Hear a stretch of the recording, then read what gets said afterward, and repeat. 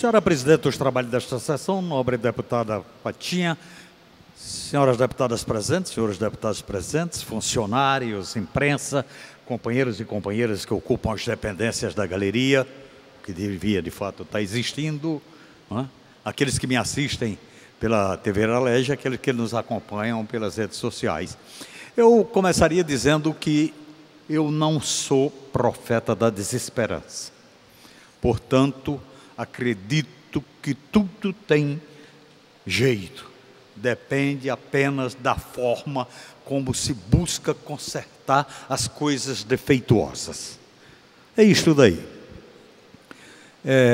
O grande problema que existe no estado do Rio de Janeiro, na busca de soluções para a superação das dificuldades geradoras da crise que instalada no estado do Rio de Janeiro, o grande problema é quem está a comandar exatamente o processo de negociação, a realização de tratativas entre entes federativos, governo do estado do Rio de Janeiro e o governo federal.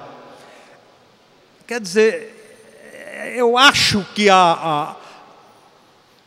o imbróglio, o emperramento, o não avanço que nós assistimos, deve-se única e exclusivamente, provavelmente, o que eu acho, não é?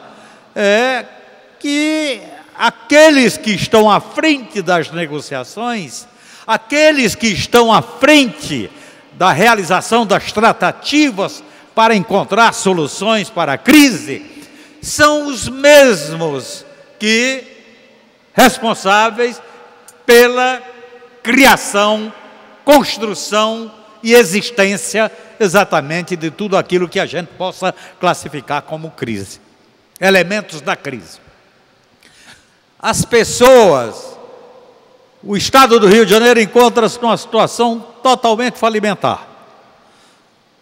Aí o 13º não pago, o mês de fevereiro não pago, a sociedade sem ter o mínimo, a população do estado do Rio de Janeiro, sem ter o mínimo de assistência por parte das políticas públicas de caráter social, no caso da educação, no caso da assistência social, no caso da moradia, no caso dos transportes, no caso da saúde, não há a mínima assistência dada para a população fluminense.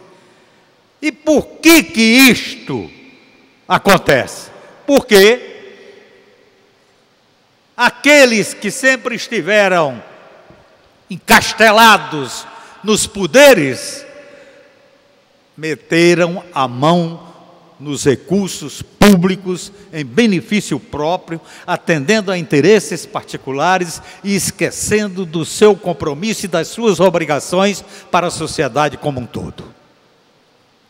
E aí o que acontece é o seguinte, é que estes continuam operando da mesma forma, como se nada tivesse acontecido, como se nós vivêssemos aí num mar de almirante. Continuam operando todos os procedimentos questionáveis, nefastos e irresponsáveis exatamente pela existência da crise que vive o estado do Rio de Janeiro atualmente. Basta ver o seguinte, aqui na Assembleia Legislativa, hoje mesmo, não há intervenções onde dizia a sociedade a Assembleia Legislativa está funcionando normalmente, como se nada tivesse acontecendo, ou como se aquilo que tivesse acontecendo não tivesse a mínima intervenção no funcionamento da casa. Pois bem, quando eu falo que os responsáveis pela crise continuam operando os mesmos procedimentos questionáveis e que deram como origem a existência da crise, aqui na casa, por exemplo, hoje, a Comissão de Orçamento aprovou as contas do Tribunal de Contas do Estado de 2015. de 2015, cujos conselheiros estão hoje aí presos. Quer dizer, está funcionando normalmente, mas só com todas as distorções dos operadores na condução dos negócios do Estado. Então, senhora presidente, eu gostaria de deixar registrado esta manifestação minha aqui, entendeu?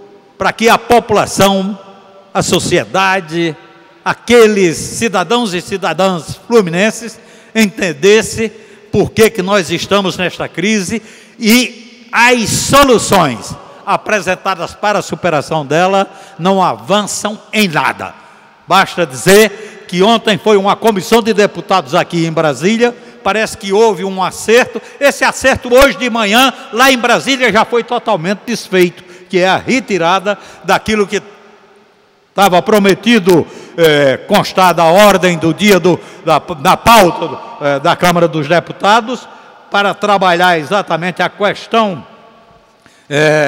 do equilíbrio fiscal, e não aconteceu. Então, é bom que se tenha os cidadãos e cidadãs fluminenses tenha noção e a informação correta de como que as coisas estão ocorrendo e por que a superação da crise não tem avanço. Muito obrigado, senhor.